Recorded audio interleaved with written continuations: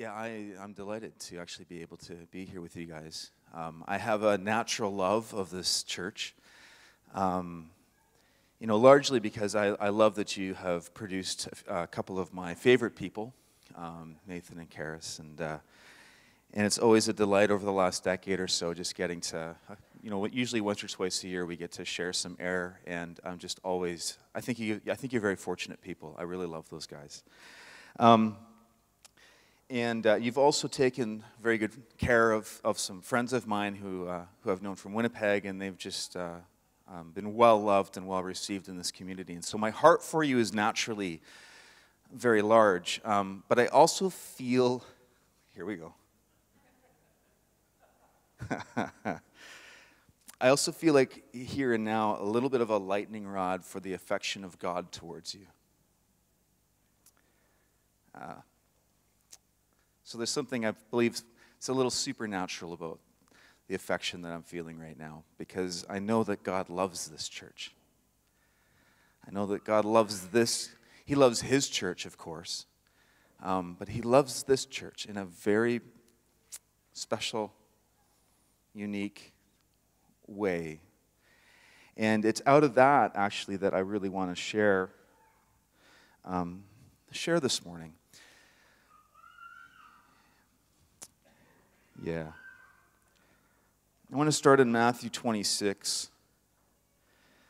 Jesus is at the home of somebody called Simon the leper. And a woman breaks into the meeting, and she has this alabaster jar, this very expensive, beautiful jar that's filled with very expensive perfume. And she proceeds to pour it out onto Jesus' head. And the disciples, Jesus' closest friends, do not understand, and they respond with indignation at the waste of her gift. This perfume could have been sold at a high price and the money given to the poor, right? And Jesus says, you don't get it. You do not understand what this woman has done. You do not understand how precious and valuable this is to me. You don't understand how she's preparing me for my most costly gift to you. And you don't understand that what she has just done will be remembered every time the gospel is preached. That's what it says.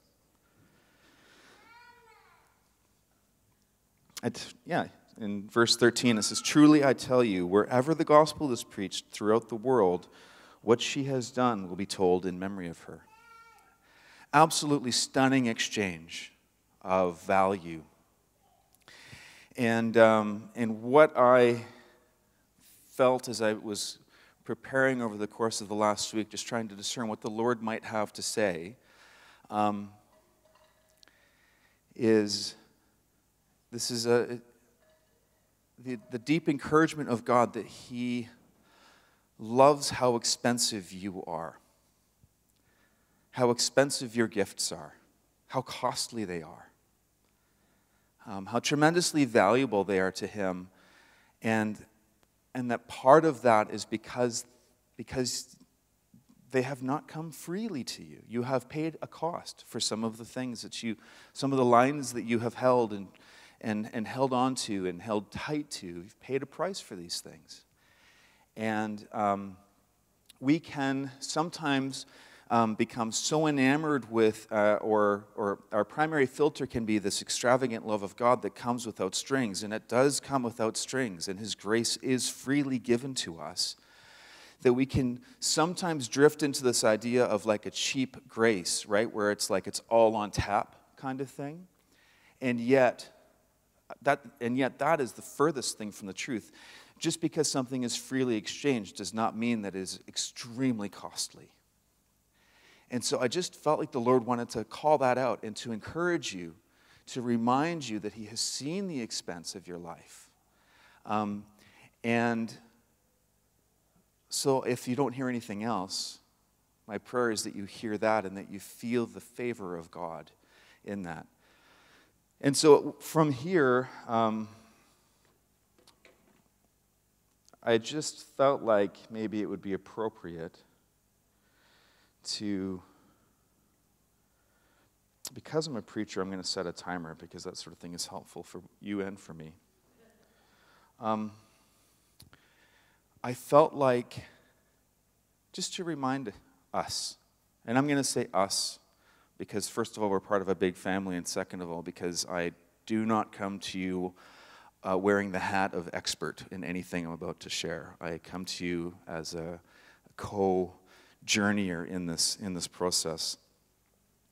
But just to remind us what it looks like to live costly lives, because the scriptures are full of this exchange, an exchange between people and people, neighbor and neighbor, friend and foe, generous exchange in all of these spaces, generous exchange between God and us.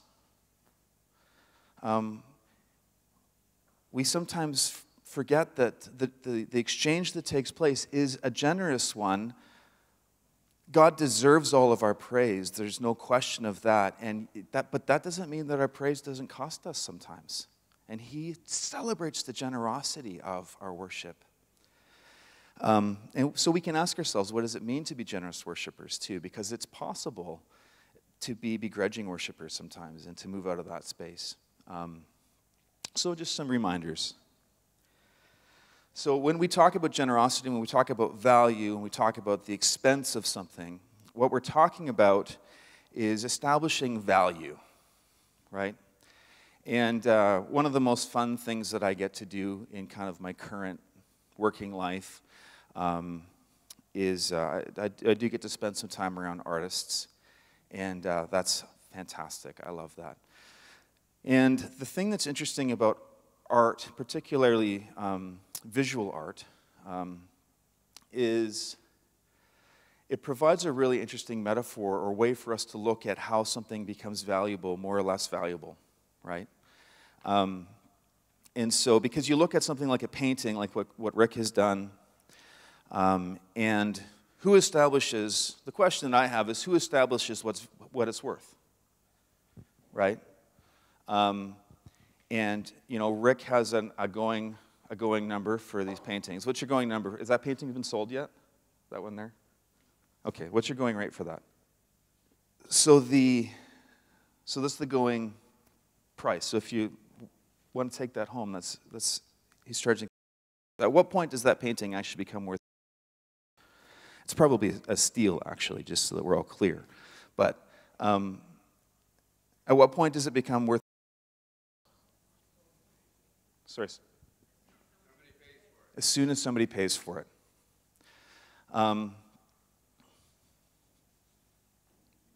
So there's this mutuality, there's this idea that when somebody comes along and they're willing to pay a price for something, it takes on the cost of that, right?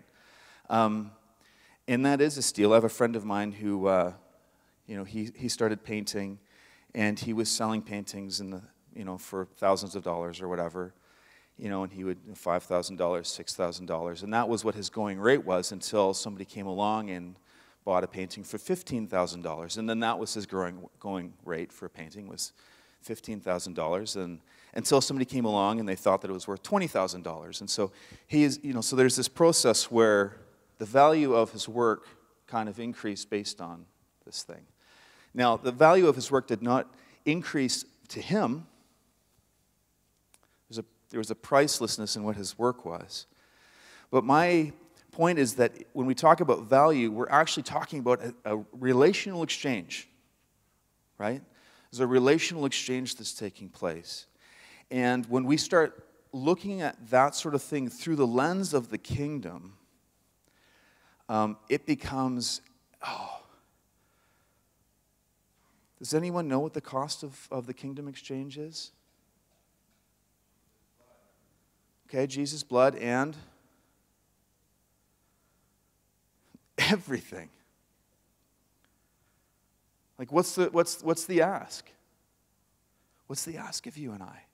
What's God's ask of us? Everything. Now, we can go really weird with that. We have to understand a few things, or that can become extremely oppressive and crushing weight. And that's not the way this thing works. But let's be clear. Jesus purchased us. And the cost that he established, we didn't establish it. The cost that he established was that it would be his life.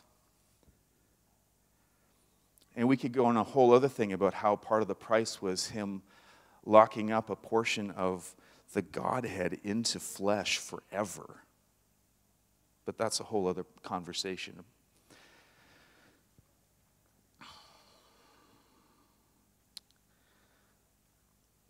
So from Matthew 13, verses 44 and 45, I want to read this. The kingdom of heaven is like a treasure hidden in a field that a person found and hid. And then because of joy, he went and sold everything that he had and bought that field. Again, the kingdom of heaven is like a merchant searching for fine pearls. When he found a pearl of great value, he went out, sold everything he had, and bought it. It's really interesting when we read through these parables of Jesus, because when we're reading through parables, we inevitably take the role of one. We insert ourselves, if we're doing the work of engaging the scriptures, we will insert ourselves into the middle of the story. And the role that we take as we read through the scriptures is very telling. For a long, long time, I read those passages as though I was the merchant and I was purchasing the kingdom with my life, right? Or I was the person who stumbled across the treasure and buried it and purchased the field. For a long time, that was how I understood that. And then all of a sudden, I felt like a little knock on my shoulder. And that was this beautiful little moment where God said, well, listen, you're my treasure, so where does that put me in this story? And incidentally, I believe that both readings of that have merit. But the question that I want to ask you is, in the equation, and I've sort of given away the answer, I guess, a little bit, but in this equation, let's look at the pearl. The pearl of great price. Just read it again. Again, the kingdom of heaven is like a merchant searching for fine pearls. When he found a pearl of great value, he went out, sold everything he had, and bought it. What is more valuable, the pearl or the one who recognizes it and values it as being worth everything that he has?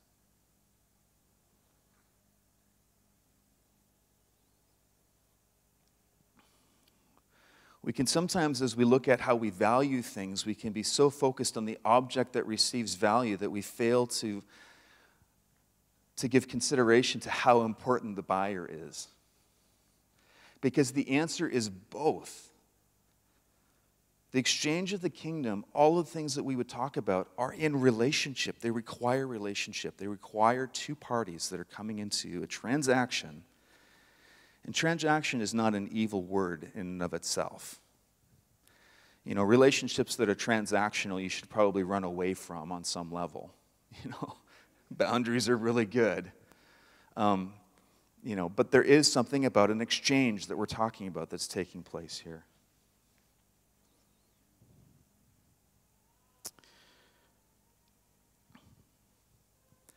So again, I just have a series of, just some questions, and I don't know that I have all of the answers. Certainly don't have your answers, because I don't know that we all are in the same place in the story.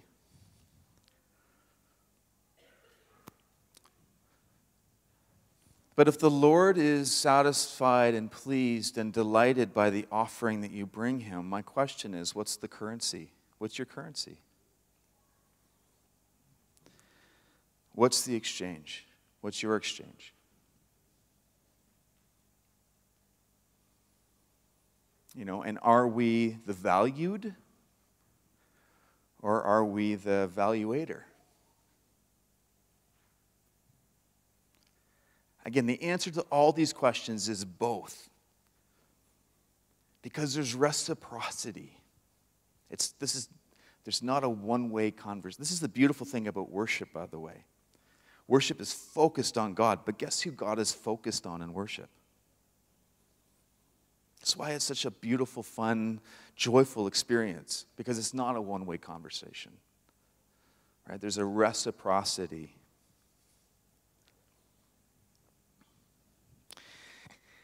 There's a mutuality and a humility that is woven into this whole thing. And we're going to get to why we need humility in it. The reality is we need humility because it's actually out of our brokenness that we tend to pay the highest price. Right? My highest price is not when I do something like this, which is moving out of a particular gift set or lead worship or whatever. That's not where the highest price is for me. My highest price, you guys don't know about. Most of you, some of you might, but. So it's rooted in humility. And I think that would be true of the body here, wouldn't it?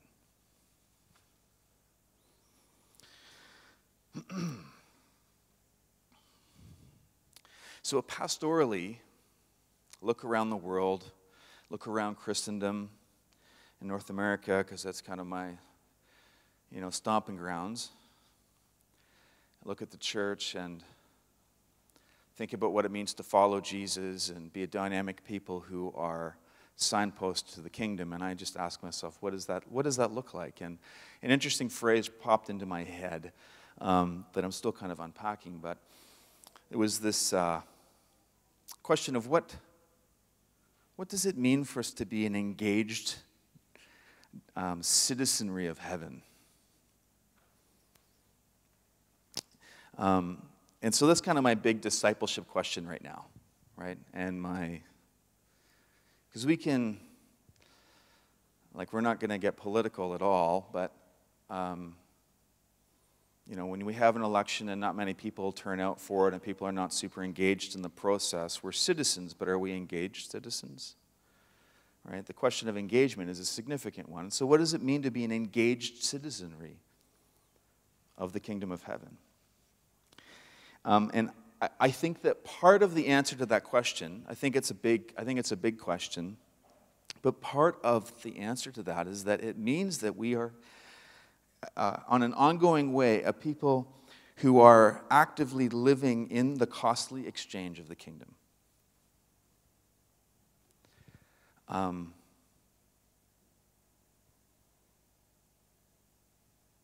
it's going to look different for every single one of us.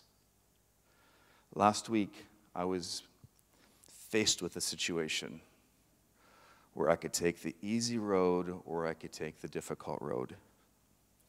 And it involved a conversation that had to do with conflict, and being a good Canadian, I did not want to have conflict. And it was easy for me to extricate myself. I could have very easily extricated myself from that conversation. And yet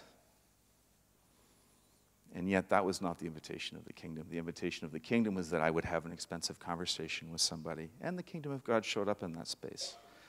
And I'm grateful for that. We can make this such a heroic thing, and for sure there are heroic moments, right? But really, it's in the dust and the dirt and in the limp of life that we actually walk out what the costly kingdom is. What's the costly way of talking to your kids, as opposed to the easy way, right?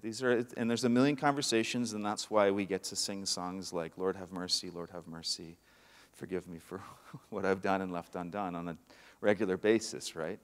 Because thank God, grace is a gift.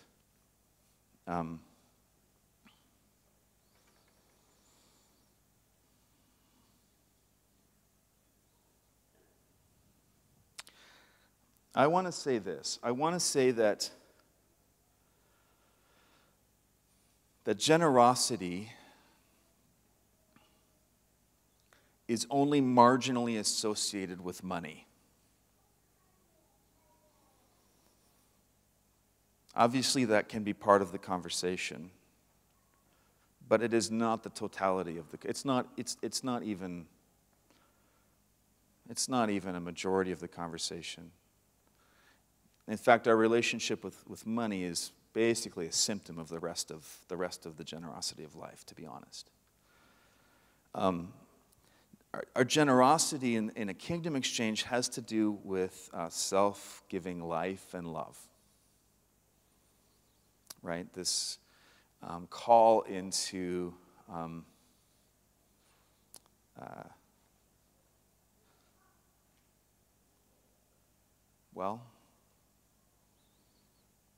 death to self is part of really. That's why it's really important that you remember the place we started from, because this could be a heavy message, and yet God is delighted. Like, this is an encouraging message.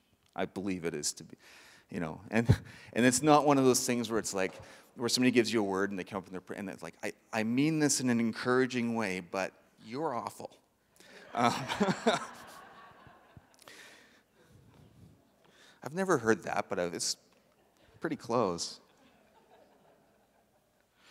So I want to tell two stories. One is completely unheroic and the other is absolutely heroic, because there's a place for both. Just as an example of what I'm talking about, I had this thing a number of years ago, before I was a pastor vocationally. I worked in a bookstore in Winnipeg, but I found myself in Toronto just for some kind of convention or whatever, and I was walking around.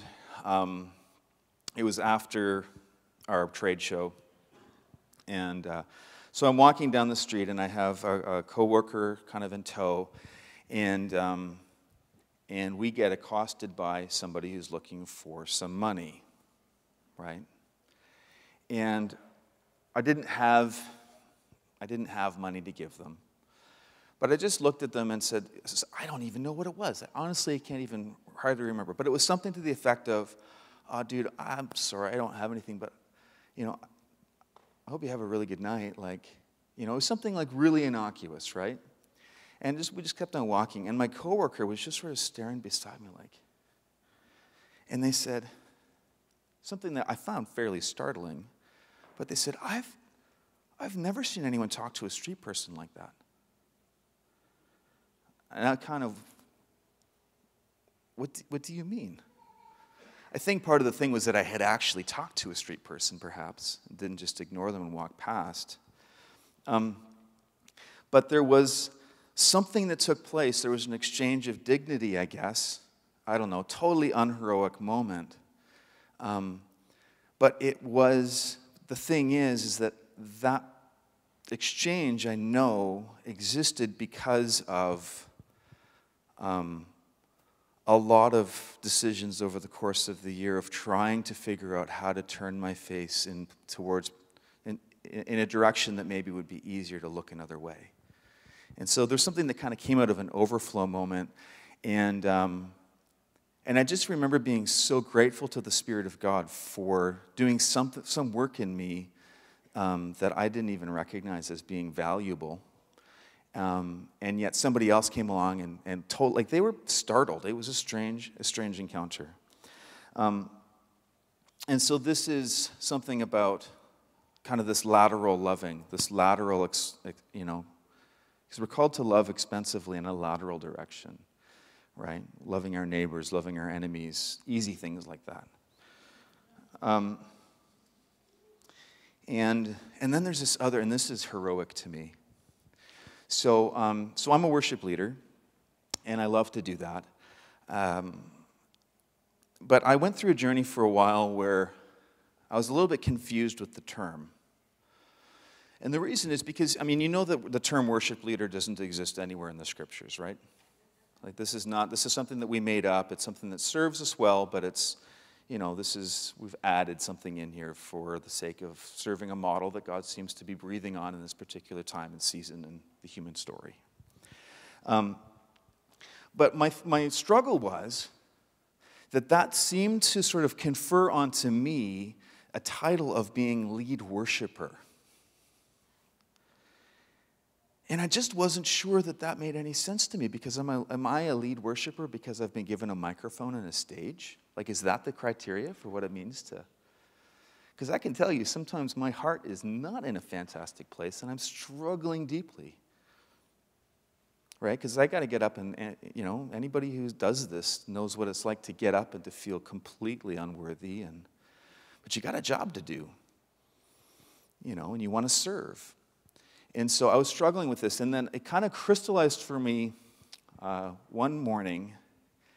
And the backstory of this is rather difficult, but we had a family who had just kind of come into the doors of the Cambridge Vineyard, like weeks prior. And there had been some good things, kingdom things happening. This mother and daughter, and the daughter was really struggling with some significant mental health issues, deep depression, some schizophrenia, just a person who was really, really embattled. And we had I know some people in our congregation had some really intense times of prayer with them, and this girl, young woman, I guess, had received Christ, but in the space of 2 or 3 weeks, she ended up in a very public and horrific way ending her life. And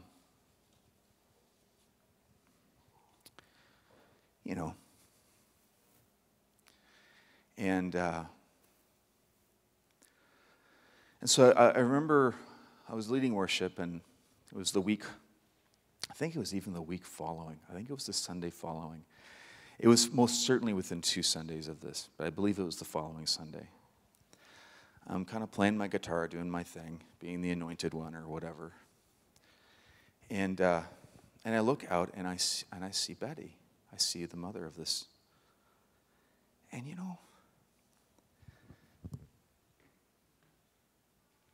this is Betty. She's singing her heart out. Her hands are just stretched out, and she's a brand new believer. She has every reason to tell God where to go and what to do. She has every reason to be very furious. And she's there, and she is pouring her heart out. And it was like a little arrow came over her, and God said, "This is my lead worshiper this morning. You follow her." Right? Well, that makes sense to us all. But you know what it was? It was that it cost her everything that morning. Right? That was heroic. It cost her everything to show up. It cost her everything to raise her hands. Powerful, powerful, beautiful exchange. Very costly. And quite frankly, a wonderful image for us to follow, to be inspired by, to be moved towards. Because we're all going to have spaces where God invites us forward, and it costs us everything to say yes because we feel entitled to say no. And maybe we've got a really good reason for it. It's powerful. So, I want to shift a little bit here. Just move into the scriptures again. In 2 Samuel, right at the very end of the book, David has blown it with the Lord. He has decided that he cares a little bit more about the size of his own army than he does about the protective hand of God. And so he takes a census. And I think to our modern sensibilities, that doesn't seem super offensive, but it meant something pretty significant and drastic in that space. And so he counts up his army, and he knows exactly how many soldiers he has and all this stuff. And the Lord confronts him, and he realizes that he has made a grave mistake. And we're actually not going to go into the consequences, the immediate consequences of that. That's important, but it's for another day. But there's this passage where he comes and he wants to purchase a plot of land. And in 2 Samuel 24, I'll just read verses 20 to 24 here. When Araunah looked out and saw the king and his servants approaching him, he went out and bowed to the king with his face to the ground.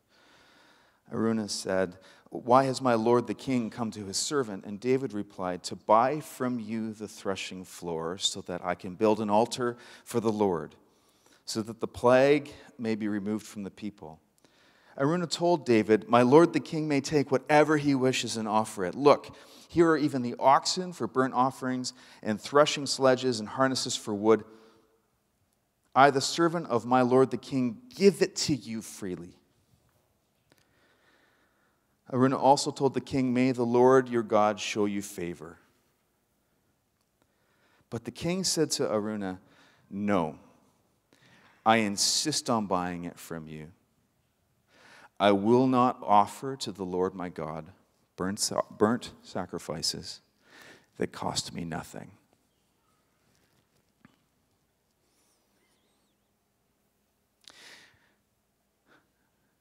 Now, I think we could probably close the book and walk home and just kind of think about it. I mean, there's a powerful thing that's there about taking ownership and responsibility for our encounter, relationship, life, walk, and journey with God, both as a people and as individuals. I think that there's something powerfully modeled in that.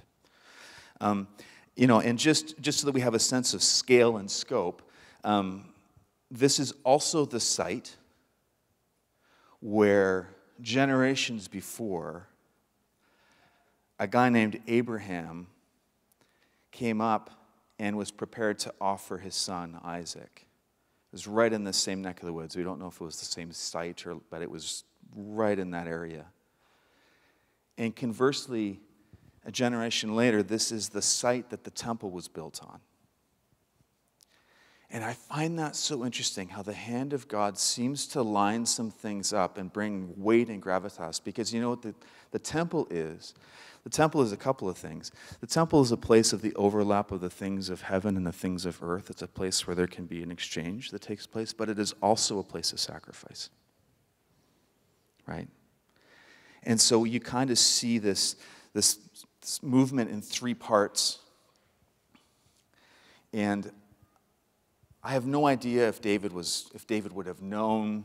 I mean, I don't think that he would have known that this was going to be where the temple was, because this is a future thing, and he, being a human being, doesn't know the future. I don't know if he had an understanding of the fact that this was a fairly hallowed place because of what had taken place with Abraham. Possibly, possibly not, I don't know. But it is powerful to me that he made a declaration. He made a declaration that he was going to bring something valuable, something precious. Okay. Oh, boy, oh, boy. I knew this was going to happen.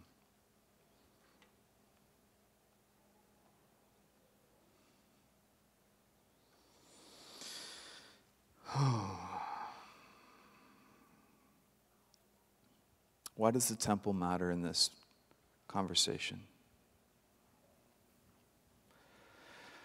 The temple matters because when it was constructed, it was a symbol of something. It was a signpost of something that was going to take place. And we read from that from the lectionary this morning. Right?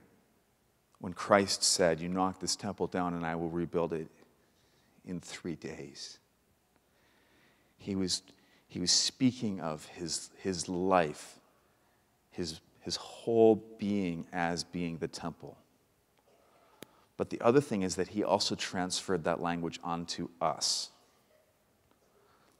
A place of temple exchange.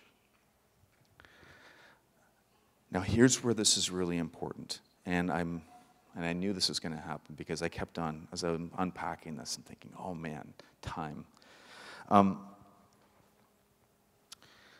It's possible to get this very wrong, folks.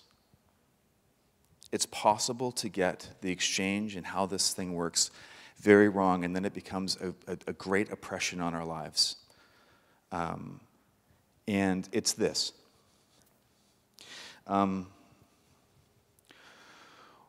Whatever we bring that's costly and valuable and precious,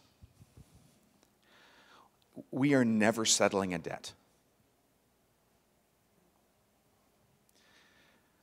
Your work, your sacrifice, you are not settling a debt from that space, ever.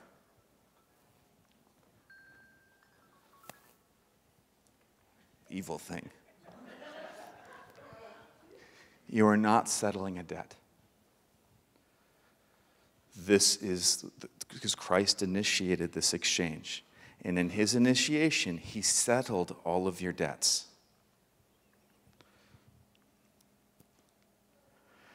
So our sacrifices are a response.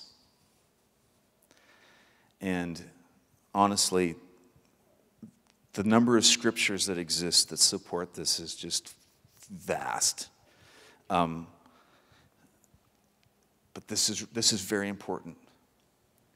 Understanding the exchange, understanding the initiation of God, leaning into the sacrifice, the expensive work of Christ, is what empowers us to do the very difficult work of sacrifice in response. But it is a response. It is a gift. There's a reason why we talk about cheerful givers, and it's not just some slogan so that we feel, sign checks with smiley faces on Sunday mornings, right? No, I'm serious, because we can drift in that like super easy.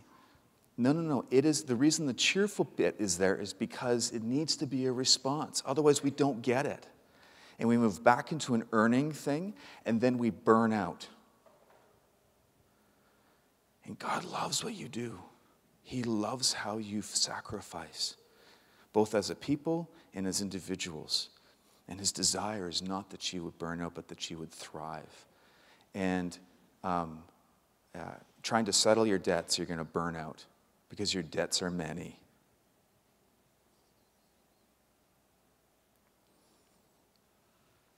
But they're canceled. And so your gratitude is deep. Our gratitude is deep. And I'm going to say this, and then I'm going to close up.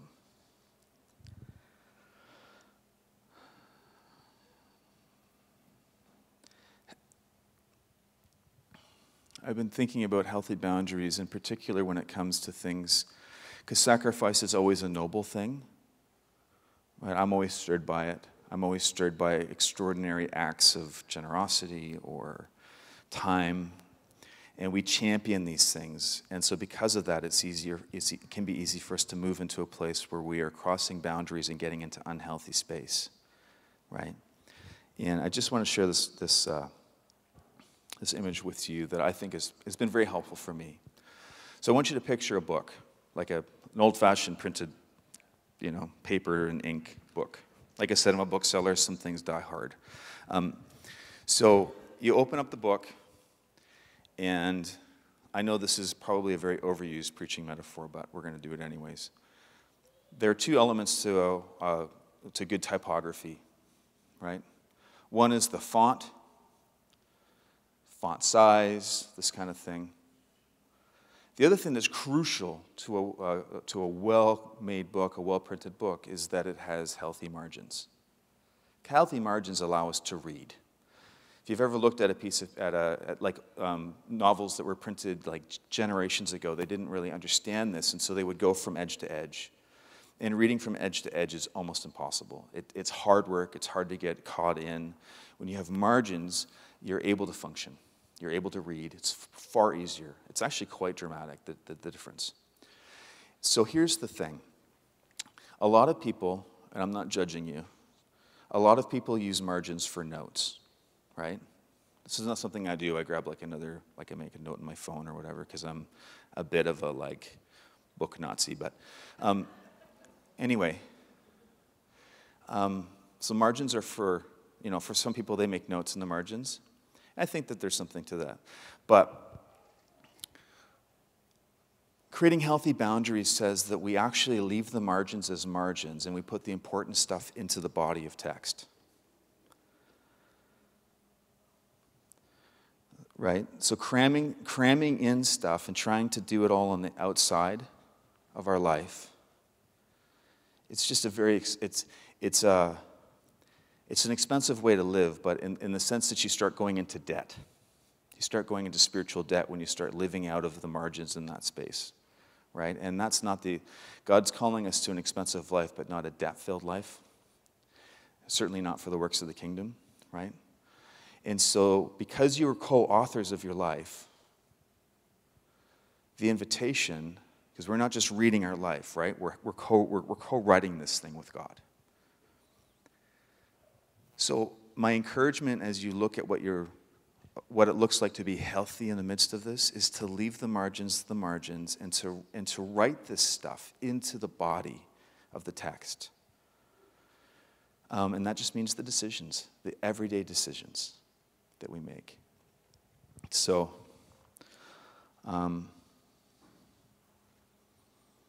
here we go. 2 things. Love God expensively. Love one another expensively. And as I was praying about what for ministry, and I know we're going to move into a time of communion as well, which is fantastic. I felt that there were 2 people kind of coming back to the alabaster jar picture that we started with. And one is this. I believe that there are some people here who you have something that you believe is precious, but you're not sure that the Lord will see it as precious. You're not sure that it will be received as precious. And there's fear of offering this thing for the fear of being rejected. I believe that the Lord would say to you, I see the value. This is very expensive perfume. This serves my life. This serves me. Your deepest gift will serve Christ, and he cherishes it. And so I believe there's a call to respond in prayer, and I'm not sure exactly how you guys do it, but I'm sure it's like a vineyard thing where it's people who pray for one another. I don't know. And then the other, so this one set, and then the other thing that I felt was that there are some who you look at the course of your life, take inventory, and you don't see anything valuable. You think you haven't been given an alabaster jar. And I'm going to mix my metaphors. As a musician, every guitar player is looking for the garage sale where they show up, and somebody has like a 1952 Telecaster or something. If they even made them back then, I don't know, but whatever. And the person has no idea what it's worth. Now, I wouldn't do this. I've told myself that I wouldn't do this. I hope to never be tested, actually. And a musician shows up and they've got a $50 price tag on it. And the thing is worth thousands of dollars. And I believe that the Lord has said there are some of you who have priceless instruments that are thrown under the bed and they're out of tune and they don't have any strings on them, but they are extremely valuable, and I feel like the Lord wants to reveal to you where your alabaster jar is. Again, like I said, solidly mixed metaphor. Love doing it.